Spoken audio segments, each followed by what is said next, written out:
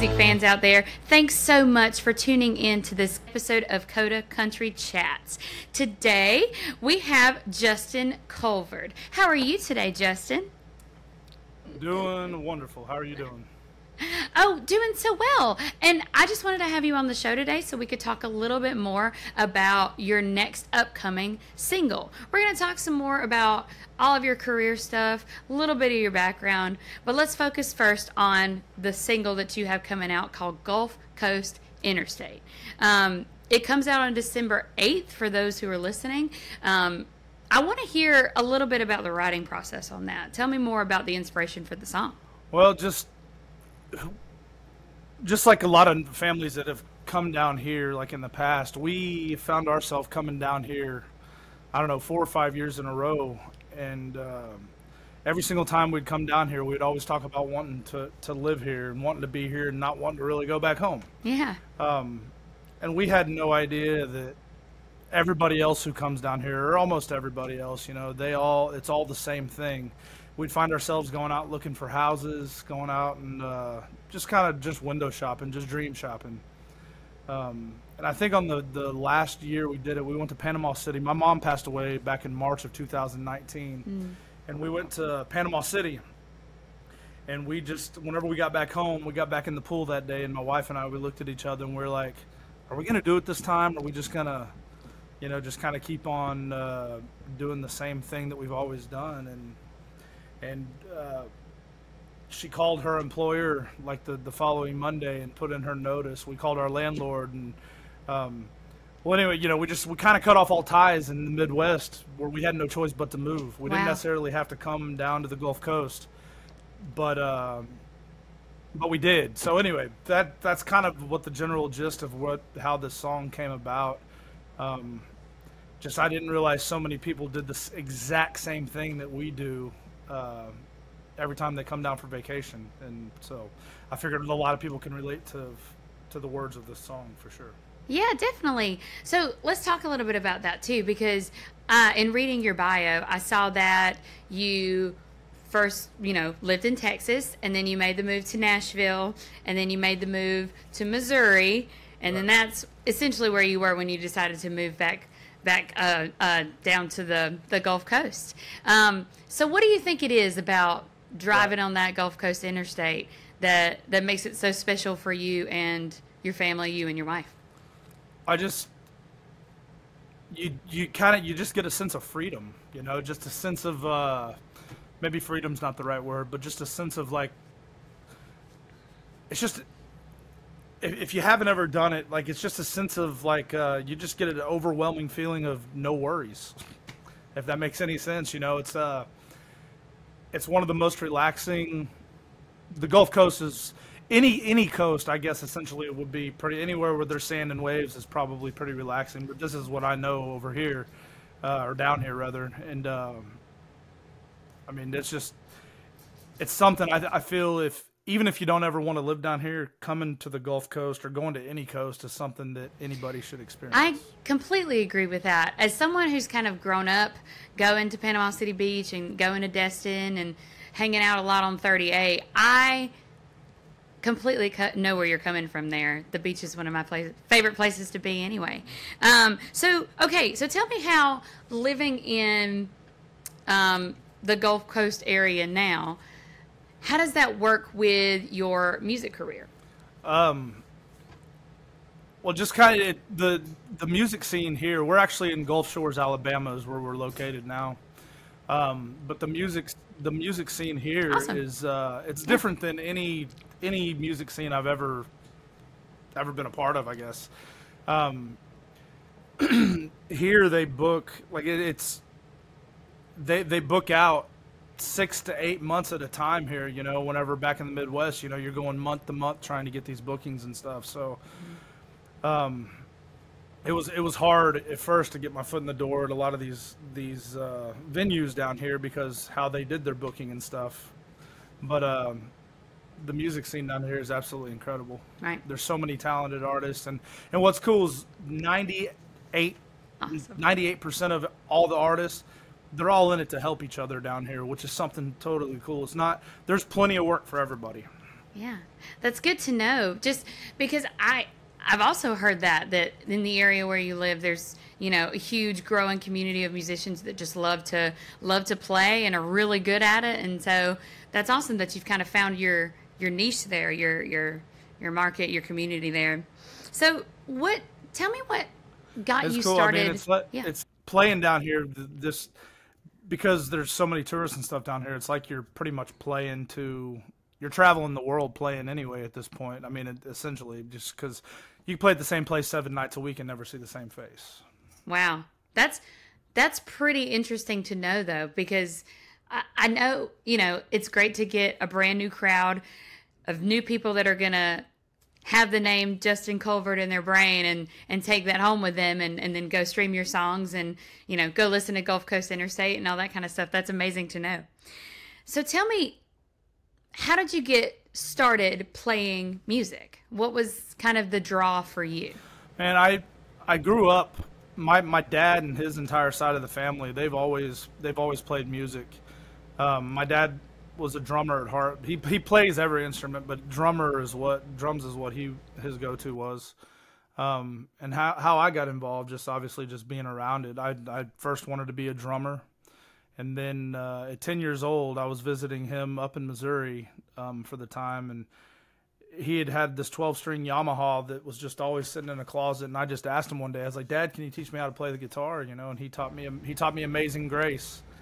And I went back home to Texas to my mom, and I was like, "Mom, I was like, you got to go buy me a guitar, So she went out to Sam's Club and bought me the little $99 guitar that they have they used to, I don't know if they still do it, but they used to keep them on the top shelves, of everything. And and I taught myself how to play the guitar from then on, and just kind of started playing out slowly but surely. Started playing out at the Opry's. That's where my dad used to play a lot. There was a place called the Wiley Opry in Wiley, Texas. Very cool. And that was actually the first gig that I had, which was pretty cool. Yeah. So I guess let me kind of get a timeline of when you started playing in Texas, when you made the move to Nashville, all that kind of stuff. How that went too. Yeah, so like I said, 10 years old is whenever I first picked up a guitar. I don't think I actually had my first paying gig until, I don't know, probably 16 years old or so.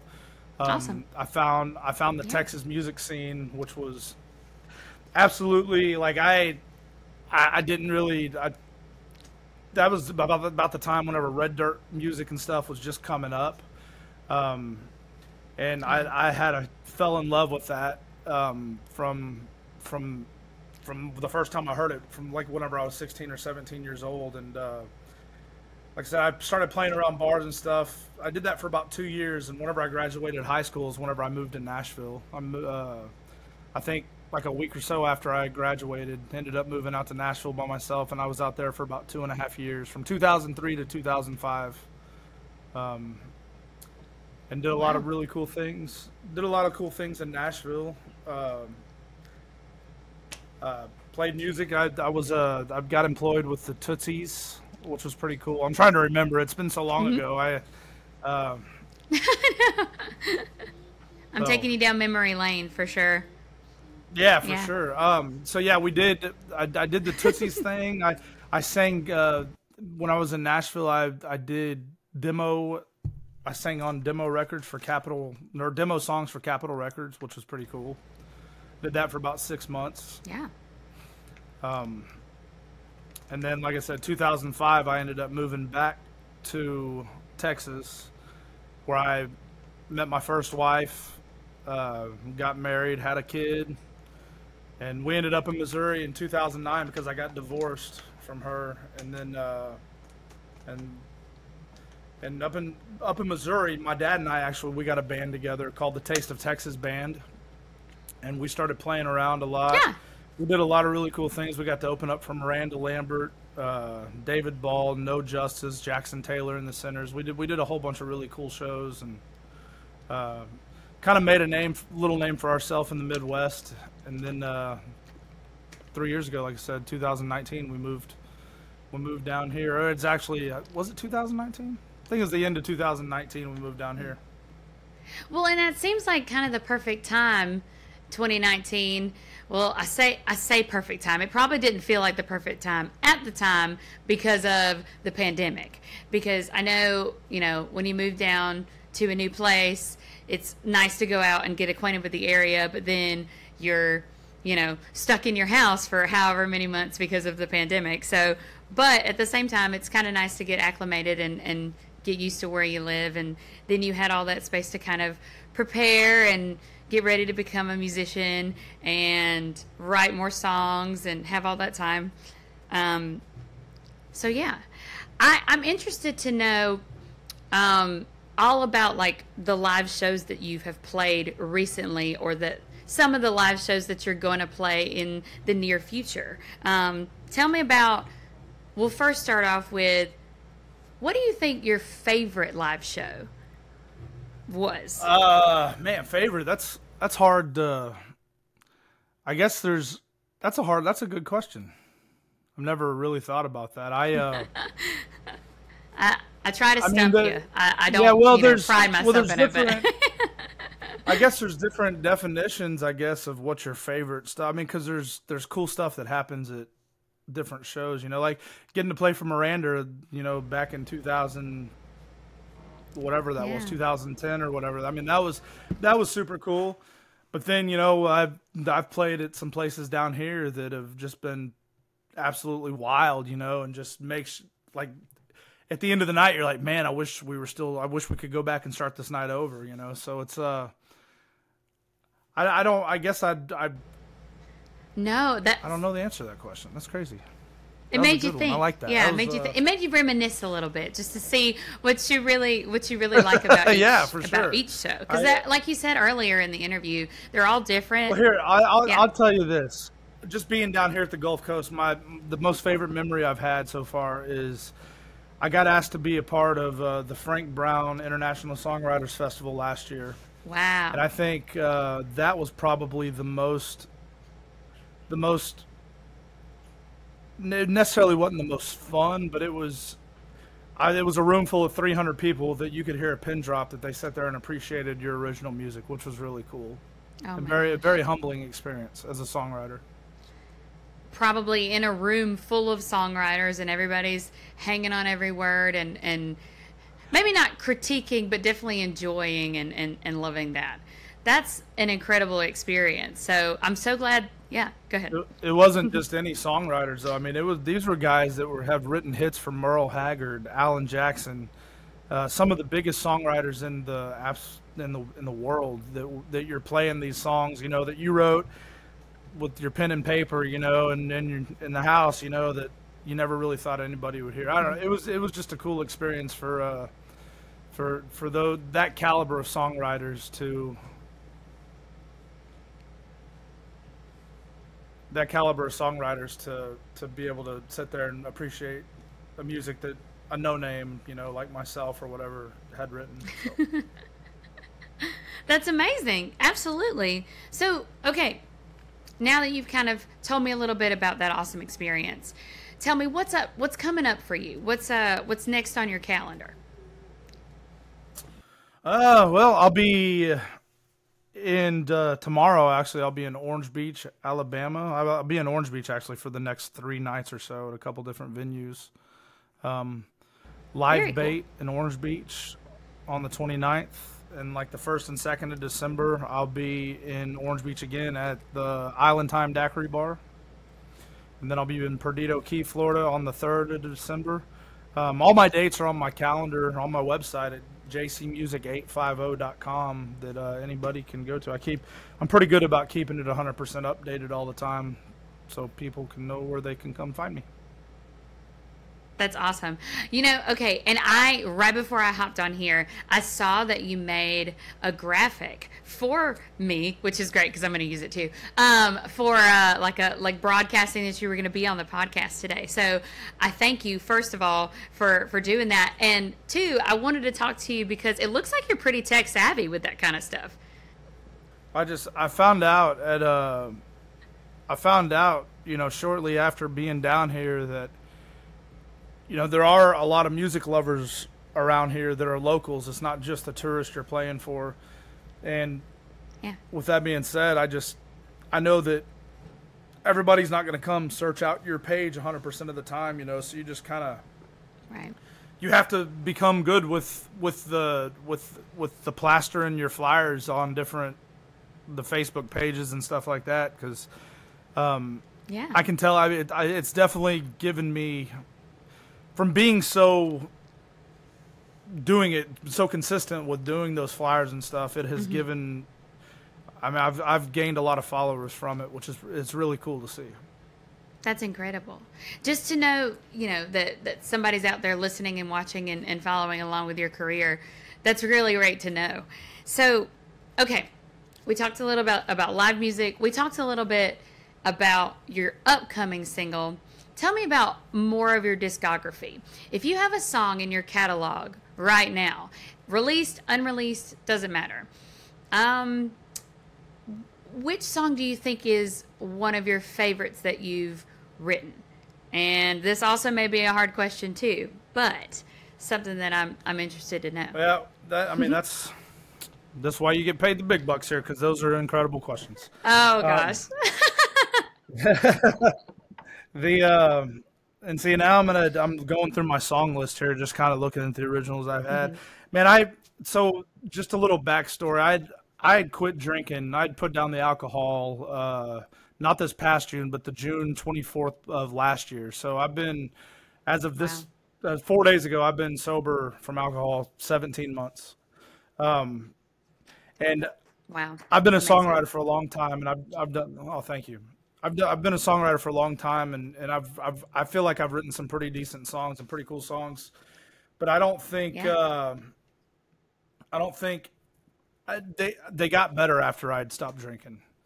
I've got a couple, like I said, Gulf Coast Interstate is probably one of my favorite songs that I've written, just because it's so relatable to myself and to millions of other Americans that come down this way on a yearly basis.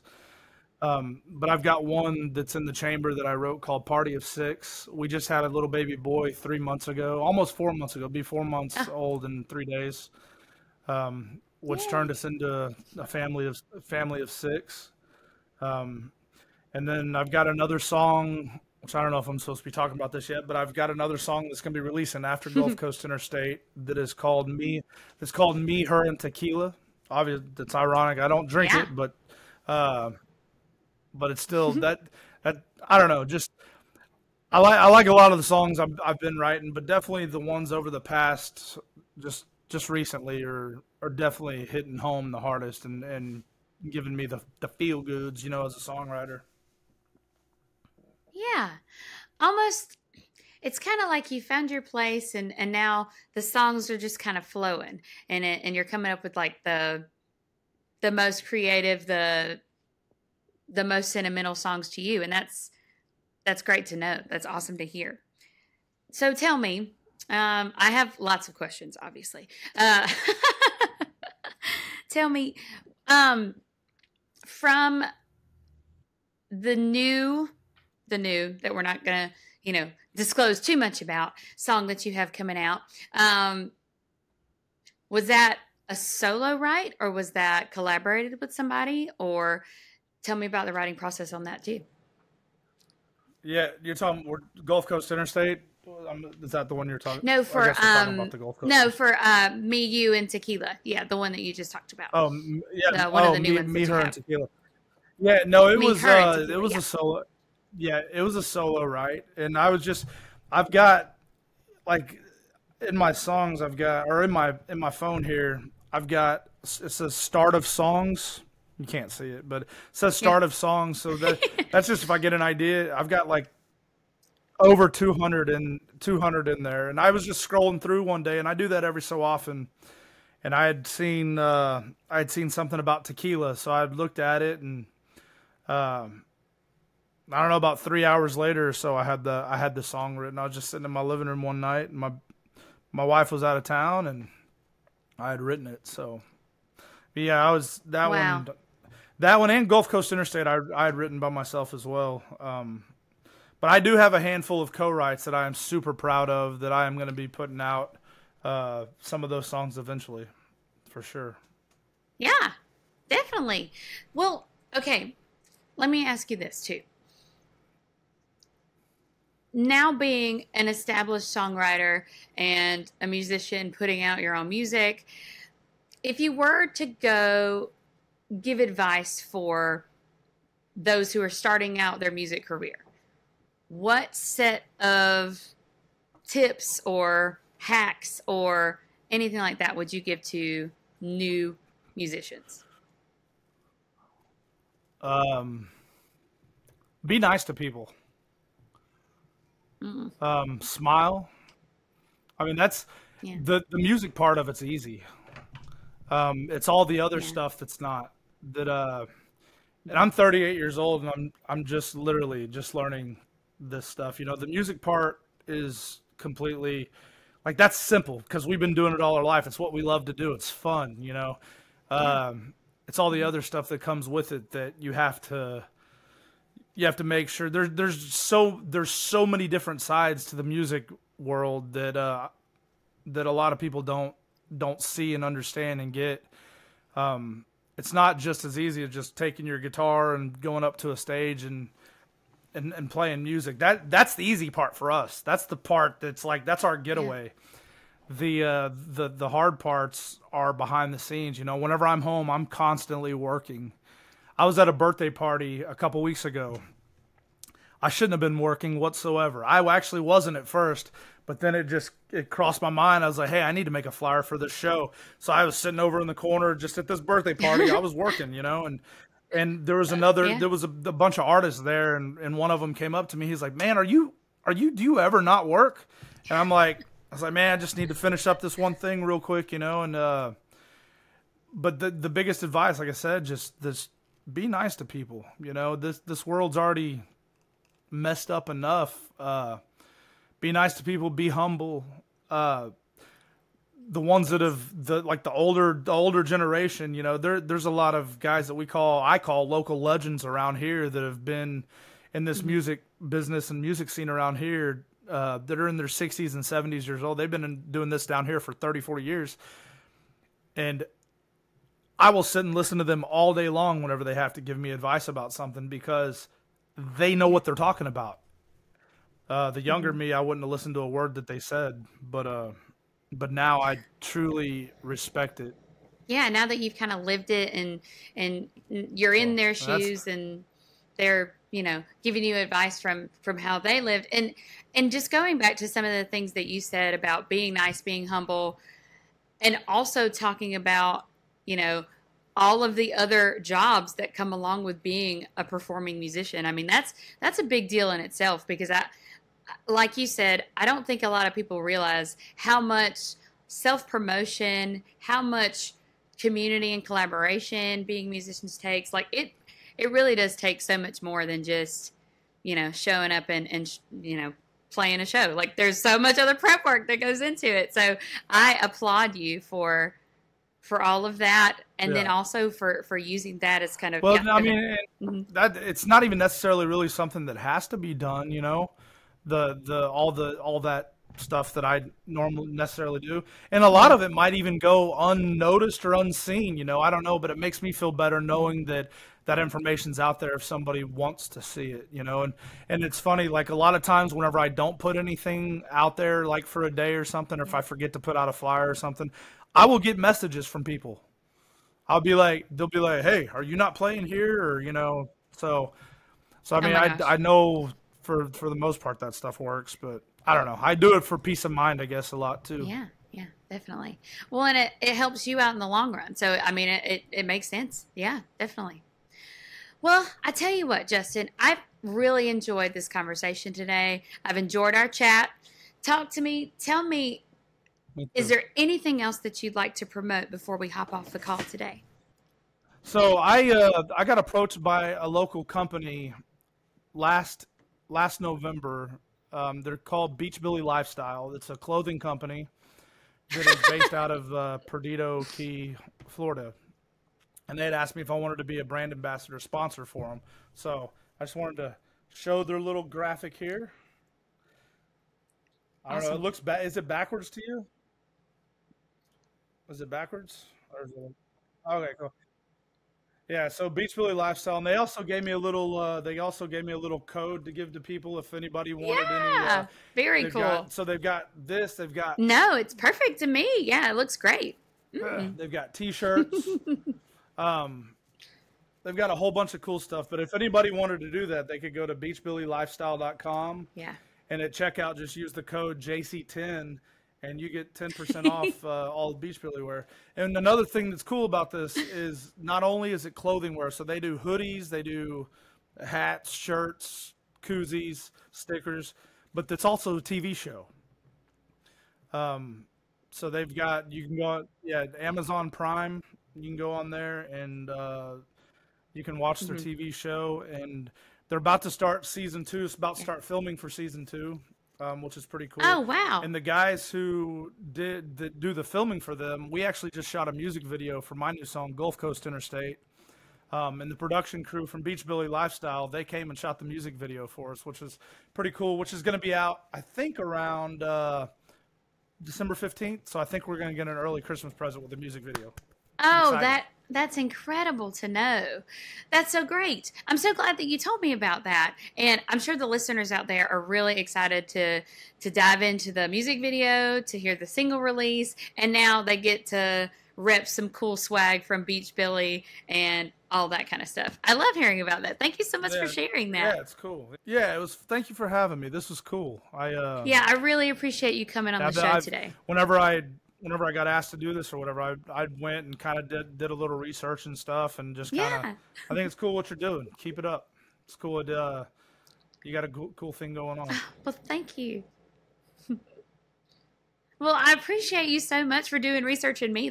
Listeners out there, make sure you check out Justin Colvard's new single that drops on December 8th, Gulf Coast Interstate. We can't wait to hear it streaming across all the platforms. Justin, thank you again.